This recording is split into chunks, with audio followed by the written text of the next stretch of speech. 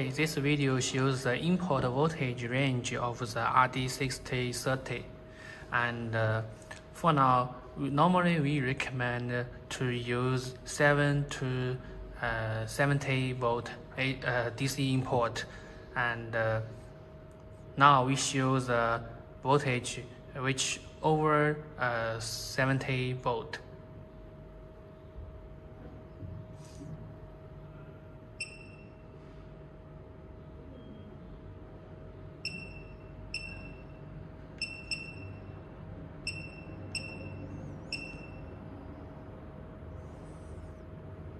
Okay, when the voltage is over 72 volt, you can see here it is 72.5 volt DC input, and it will show over voltage at input. At this time, the device does not turn off. It will show you this warning.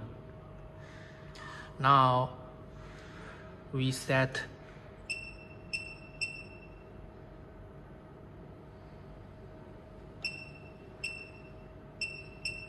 we set 100 DC input.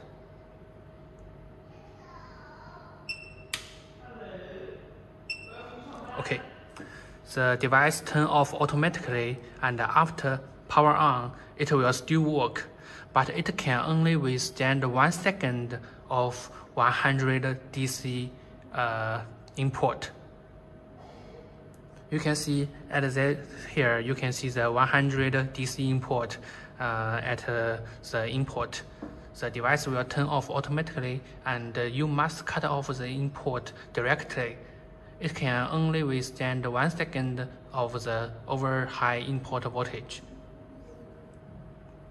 Let's try it again.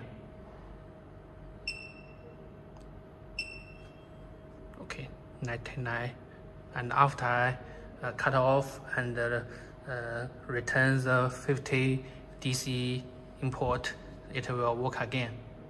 But do not set over high voltage for a long time. The device will be burned.